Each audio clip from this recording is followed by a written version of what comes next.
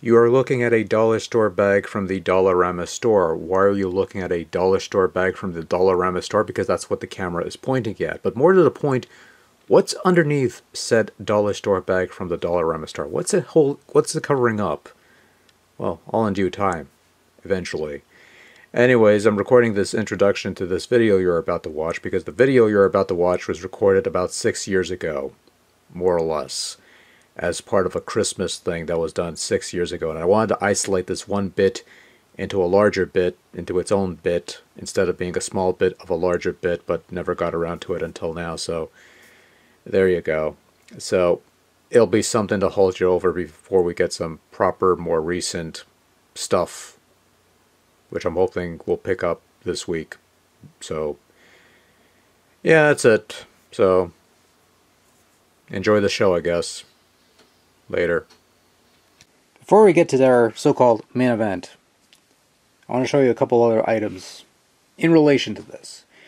First off, I want to show you my Yobo FC Twin SNES NES clone system that I bought back in October of 2007. It's the system that got me on the collecting kick, so to speak, and well, basic console really. 8-bit NES, 16-bit NES, and the corresponding lights up, your reset button, your NES slot, your SNES slot, complete with tabs. So if you want it, you have to find a workaround. If you want to play Super Famicom, which is unfortunate, you're at your AV composite output, so a standard wire would do, and you have your DC input. English, we like that. Anyways, pretty standard. Uses SNES controllers for both the SNES and NES sides, which meant B is A, Y is jump, and the controllers that came with this thing had its own turbo functionality for the buttons. Anyways, it's the console that I use the most often. It still works after 9 years of, a little over 9 years. Next year it'll be 10 years that I've had this thing, and if it lasts that long, well, it's better than my buddy's 360, which crapped out about a couple months after he bought it back in 2006. But that's a joke that's been rammed in the ass, to the ground, beaten like a dead horse, whatever overplayed analogy you want to go. We're going to set this aside. This is the NES clone that I play with a lot. If you've seen some of my past reviews and stuff like that, you've seen this because, you know, most of the footage came from this. But like most clone systems, compatibility with certain games, notably Castlevania 3, is an issue. And while I do have an original NES, the toaster model, it's hooked up elsewhere. Earlier this year, I got this top-loading NES, which I've been looking for years. Now I have one. Power switch, reset button, NES slots, so you have no blinking light issues, but there are no lights to be blinking, so it doesn't really matter. Standard, your controller ports, your AC adapter, your RF thing, so you plug in your gray box. I use a simple wire with an adapter, which is basically the same wire that I use for my Atari 7800, my Sega Master System, my ColecoVision. It eliminates the need for any box, and the picture quality is adequate, at least for my needs. No AV composite, which is unfortunate. Some people would mod this thing, or some people will get one of those AT monologue, or whatever the fuck it's called, the one with the space age metal and limericker cheese. For me personally, something like this, as long as the picture's fine and it's crisp, and I don't want to say crisp, but as long as it's suitably clear, I'm happy with it. So I don't mind the little lines. Look, the lines here are a little more pronounced, as you'll see later on, but this suited me just fine. In any event, now we're going to get to our main event after a little under 4 minutes of padding. This is the Retron that I bought about a couple of weeks ago because it was dirt cheap. And also, I was curious to see if it had gotten any better. Spoiler, it hasn't, but work with me here. Anyways, the reason I picked this up, for cheap, mind you, you're probably familiar with the NES Classic Edition plug-and-play thing, the new hot thing that Nintendo sent about 3 units to each store, and it's sold out, and everybody's talking about it, and it's on eBay for like $500 or whatever the case may be. So yeah, the flea market had it. The flea merchant that I go to, I hate to call it because he's a nice guy, but he had a couple units for about a couple $100. I didn't pick it up because fuck it, too rich for my blood. Let's put it that way. But the one thing he told me that I thought was interesting was that since the NES Classic Editions were kind of hard to find, he's been selling a lot of Retrons. And yeah, for each Retron that he sold, he also sold a copy of one of these, which you may have seen a couple times. It's a Super Games 150-in-1. It is a multi-cart with 150 games, high quality games, I guess you could say. It's got the Rockman, it's got the Ninja Turtle games, it's got the Ninja Gaidens, Castlevanias 1 and 2, the Super Mario Brothers, a couple G.I. Joe games, a couple DuckTales and Darkwing Duck, and some of the Natsume games, and really quality stuff. It's not like the other multi-carts where you have a bunch of obscure Famicom games nobody's ever heard of. It's good quality games that I'm pretty sure you're familiar with, although there's just a couple of Japanese games in there too, so it's not all bad, but mostly games that you would normally find loose for crazy expensive prices. You could find them here. And yeah, so he's been selling this and that, as a package for, he's been selling quite a few of them. So, I don't know. I figured pick one up and, hey, if nothing else, it might make for a fun little video. And, hey, hopefully it ends up being part of a Christmas special, or lack thereof. Anyways, let's look at the box, because that's what we do with these things. When there's a box, we look at the boxes. That's the hot thing these days on YouTube. Retron FC Loader Game Console. Plays US 8-bit NES cartridges compatible with all NES controllers, slow and turbo functions. Play all your classic NES favorites, except Castlevania 3. Spoilers. Yeah, so that sucked the wind out of that. Okay, Retron FC Loader, play your classic NES. Contents: console, 2 controllers, AV cable, AC adapter, Hyperkin.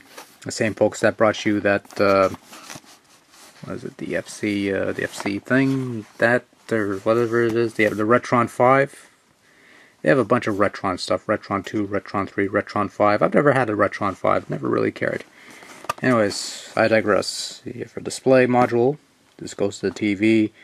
That's your power, that's your things, your displays, and the 2 controllers. We'll get to that later. You have your text blurb. Play all your favorite classic NES blah blah blah blah blah blah blah blah blah blah. I assume you people know how to read. If not, there's Espanol. Is there en français? Anyways, got Hyperkin. Nice, nice embossing. Couple logos. Please recycle. Sure will. Is that some copyright 2016 Hyperkin? Your barcodes and scan for instruction manual. You don't need to come with an instruction manual. We don't need to scan for instruction manual. Comes with the instruction manual right here. A little piece of paper, a little flyer.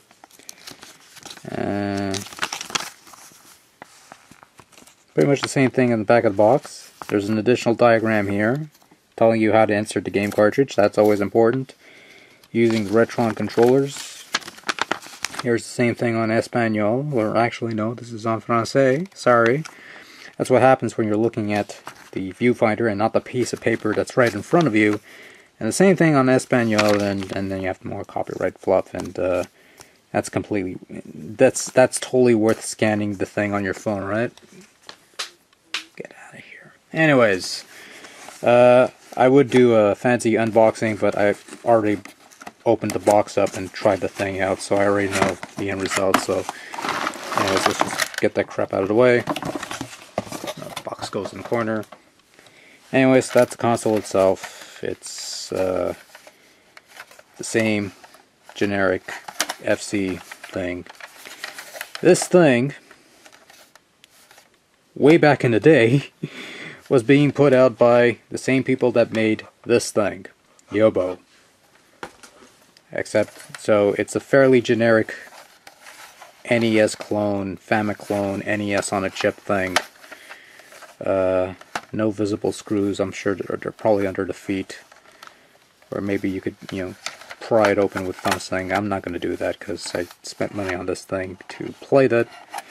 I'm sure if you look in there, but anyways,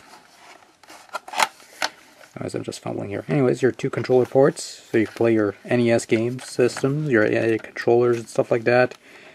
Your power switch, your reset switch, your AV, mono AV cables, and your power outlet, your power supply goes there.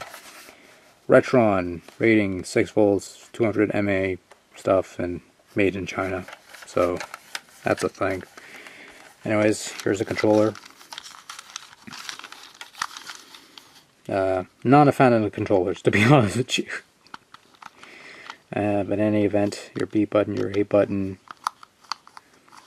your floating directional pad here, your select button, your start button, your slow button, your turbo B, your turbo A, or double B, double A, double AR and Anderson or something, I don't know. A couple bumps here in the back, so it's added comfort. I guess that's the theory.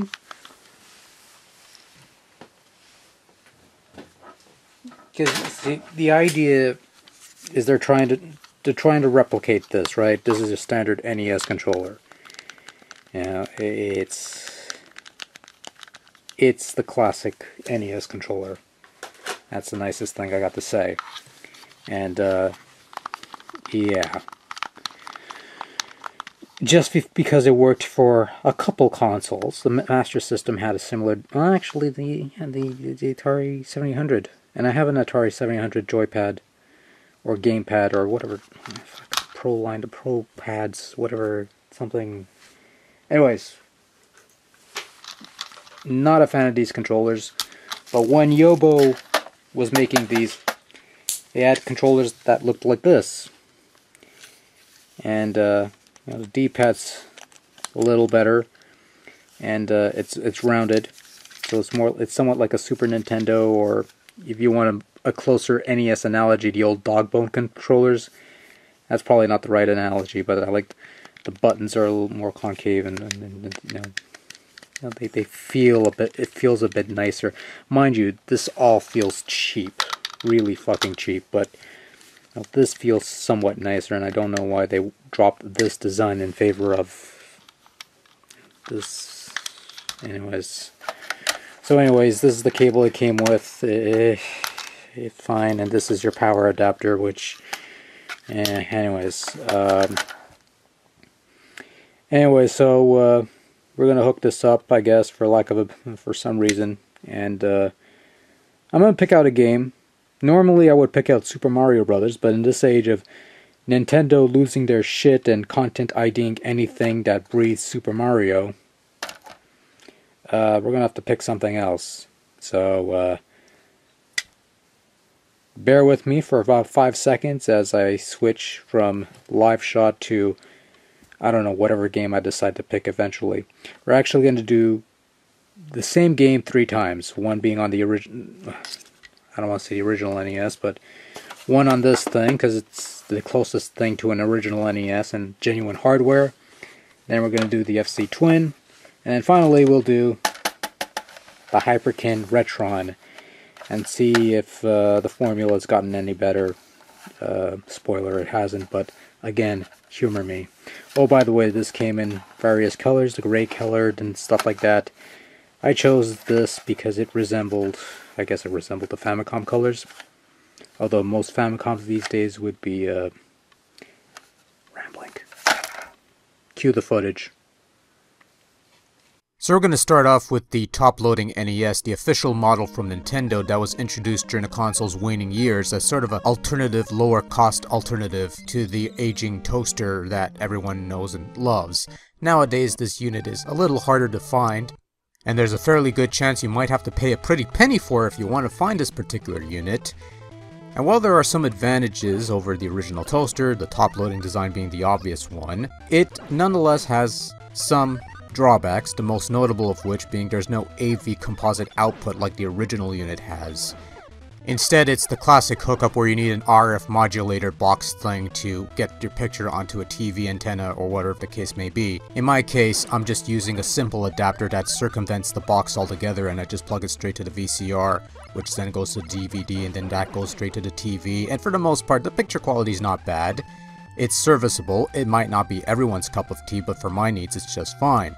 The sound's a bit muffled, there's faint lines on the screen, which might be due to a weak signal or whatever the case may be, but nonetheless, you know, it's not a bad picture overall. The sound's alright for the most part. Not bad for RF, I think. You know, honestly, I have no complaints. Your mileage may vary, of course. I'll give you a bit of audio before moving on to the next subject on our list.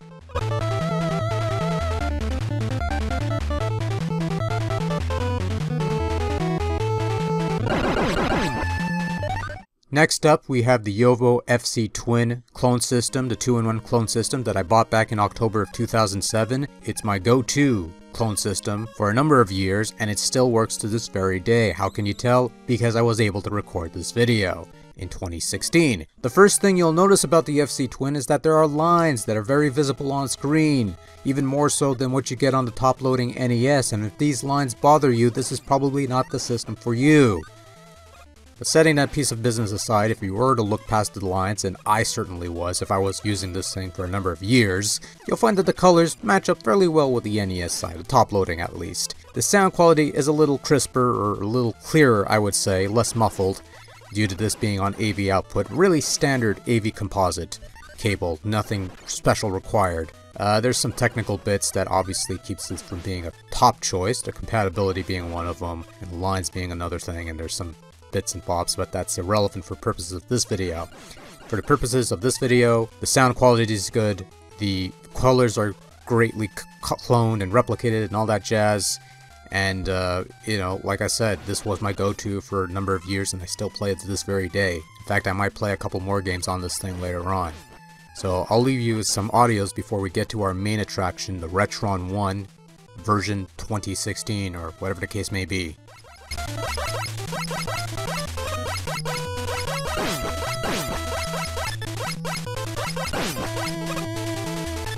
And so here we are, this is the Retron that I just bought a short while ago, copyright 2016, and look at what happened to the colors. What the fuck happened to the colors, man? Jesus Christ!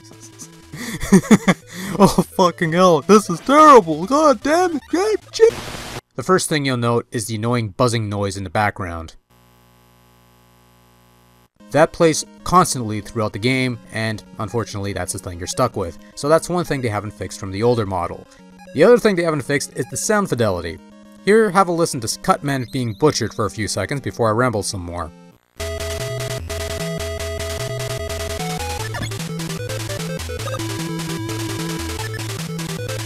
And that's enough of that.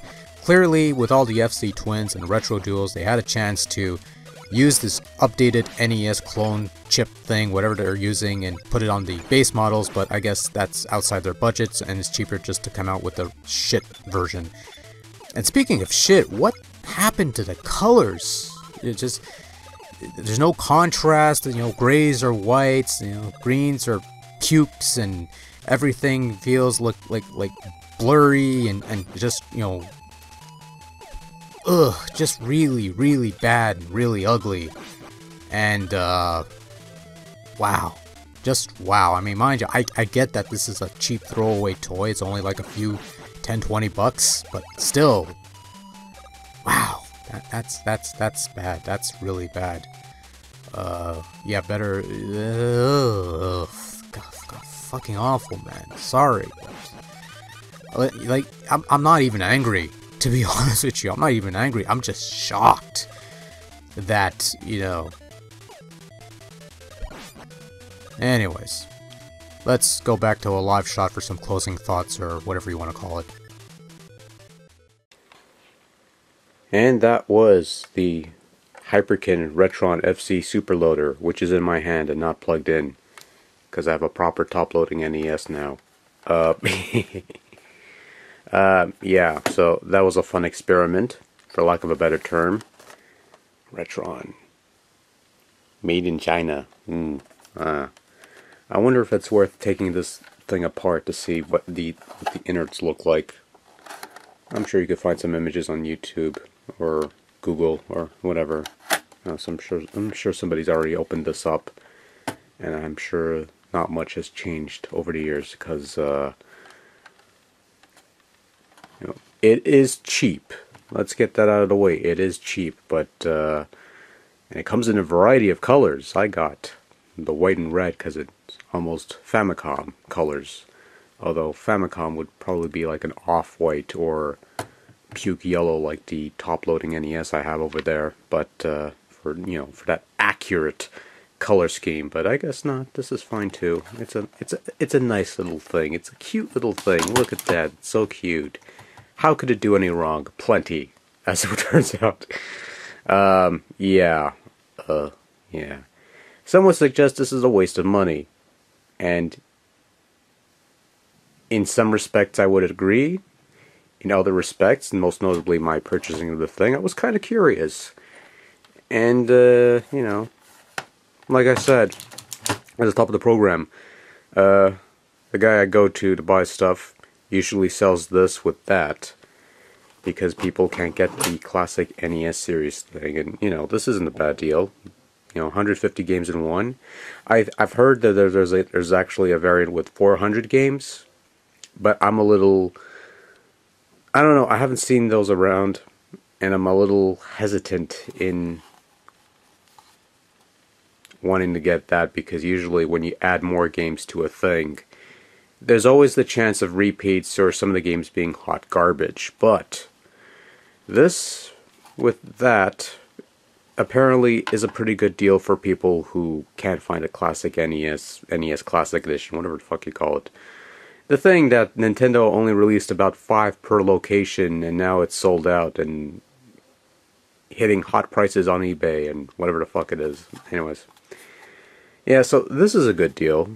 You know, like I said, not gonna go, not gonna turn this into a sales pitch because I bought it. I didn't get anything for free. I rarely get stuff for free, so anything I say, I don't know. Anyways. Yeah, anyways, I did, despite my shock at the performance, I was happy with this, for the most part. If nothing else, it gave me some video material to work with, or lack thereof. And,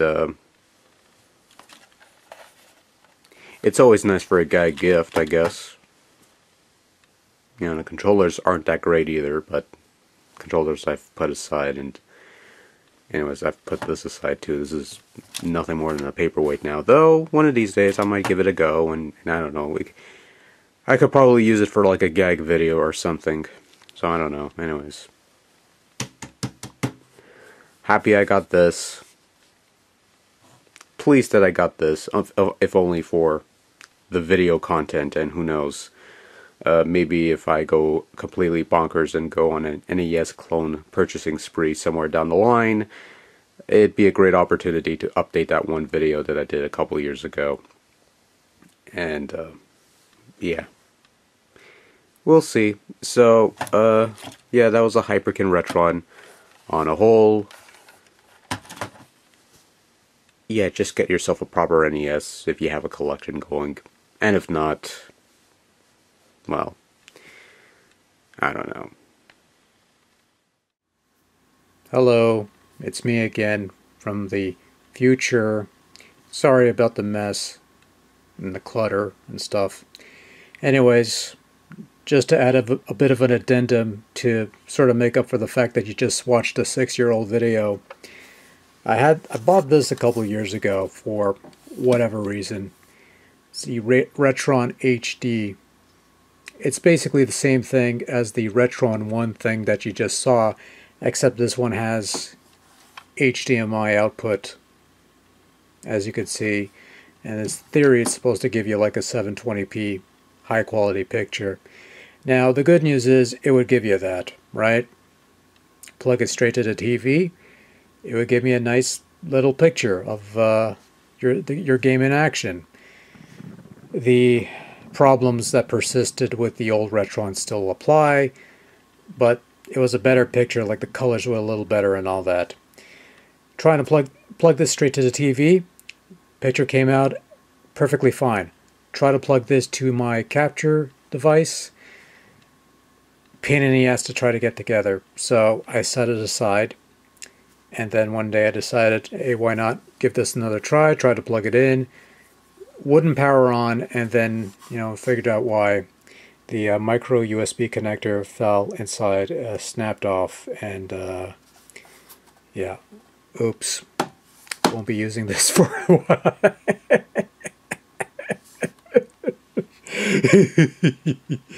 Oops.